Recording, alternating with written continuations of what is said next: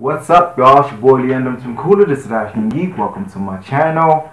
Like if you like my review, subscribe if you haven't subscribed. If you are, thank you. If you clicked on this video, thank you. You know what I'm saying? I'm about to dive right in to Ready Player One. This is my segment movie catch up when I get a movie in digital HD or Blu-ray and watch it. If I didn't get the chance to watch it in the cinema, you know. This movie is phenomenal, man. I regret not going to see this movie. I know I was broke, but still. If I knew this movie was what it is, I expected it to be this. But you know, you have your doubts sometimes because the trailers didn't make this movie the phenomenal masterpiece it is. I mean, like, god damn, this movie's phenomenal. Like, yo,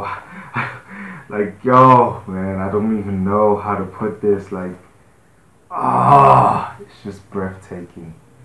Steven Spielberg, you did it again, man. You proved why you were a legend. You proved why you were a legend. Like, nobody was doubting it, but you proved that even in this modern playground, nobody, comes close to what you are. Let's go in first to obviously, the visual effects. You know what I'm saying? Stunning as fuck. Like, CGI, like everything is just phenomenal to behold. I mean, the texture of each character, it's animated, but you expect it because they're in a virtual game. You don't expect it to look like vice versa with reality, but you expect it to be an oasis. Pun intended. This is an amazing movie. The cast is phenomenal, y'all. Man.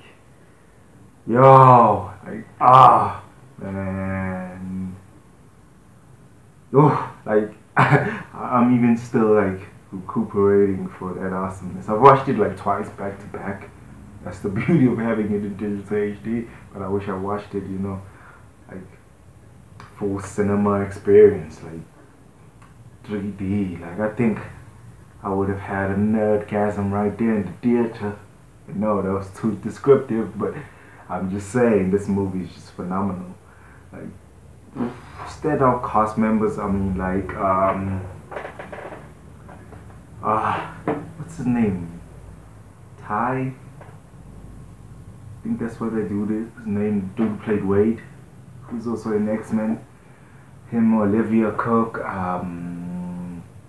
even T.J. Miller was hilarious. His character did not fit his personality whatsoever, but he was vicious. Lena Wright, his age was cool. Who else? Philip and Win, Daiko and Shun, they were cool also. A lot of phenomenal characters in this. But obviously Olivia Cook and Ty were the standout people. Was I the only one who's tripping when Olivia Cook was like, you wouldn't like what you see in real life? And I already knew it was her, so I was like, what you say? And it was just like a birthmark. I was like, what, you still cute as hell? Like, what are you trying to say? Oh yeah, another thing I almost forgot to talk about. The Shining sequence. That was the Spielberg genius to it. I don't know if the book has that sequence in it.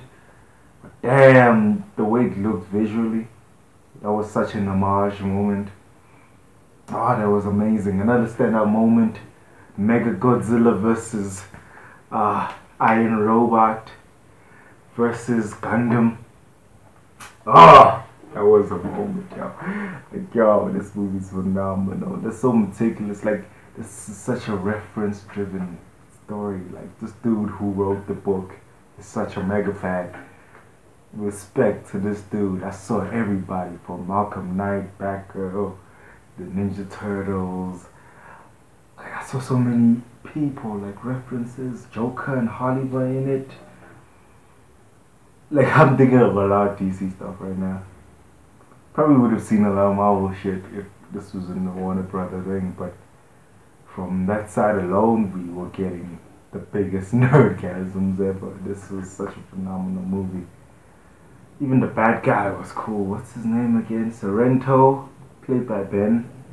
Oh, that guy killed his role. Even his avatar was kind of low-key. First I was like, yo, was that Bruce Wayne? Because there were so many DC references. It's like, yo, is that Bruce Wayne? Is that his avatar? The billionaire, philanthropist type of character. But nah, it looked like he was just a buff version of himself, which was still cool. This movie's so phenomenal. The car racing sequence, the DeLorean. Oh man, even the Akira bike. Oh dog. It's legit my second favorite movie from this year.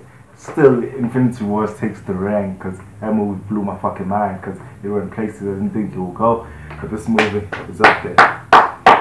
I'll give it a hand, y'all. I'll give this movie a 9 out of 10. Phenomenal cinematography, like I said, it's visually enticing. It's reference driven. The story is compelling. The characters, the cast, everything about this Spielberg's magic eye. Even the library. What's his name again? What's that dude's name again?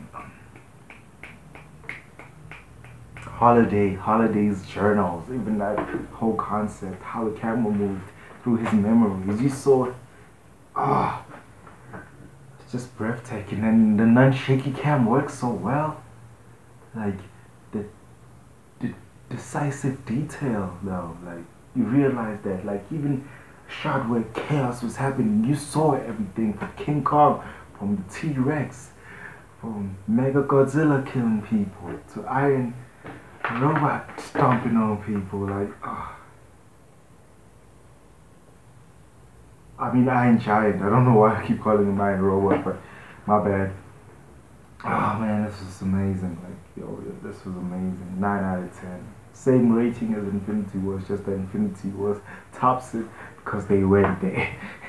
Like, I know it's a two-parter, probably a lot of those people will come back, but because they went there and making us wait over here to see what they're gonna do next, that was admirable. That needs to be movie history. So does this movie. This movie is phenomenal.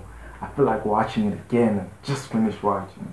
That should tell you something. Same effect with Infinity Wars. Anyway, 9 out of 10. Subscribe if you haven't subscribed. Deuces.